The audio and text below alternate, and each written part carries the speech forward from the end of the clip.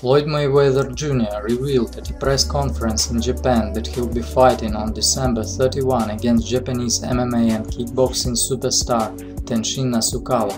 The undefeated 41-year-old Floyd had signed a deal with Japanese Rising Fighting Federation, but it's unclear the fight rules, which are still being worked on, whether it will be rules of boxing or MMA, or maybe a combination of two styles. Floyd Mayweather is 21 years older than the 20-year-old Nasukawa, who fights in the 126 pounds weight division, and Floyd would have about 21-pound weight advantage. Mayweather's last bout was in 2017 when he stopped UFC superstar Conor McGregor, running his boxing record to 50-0 and earning close to $300 million.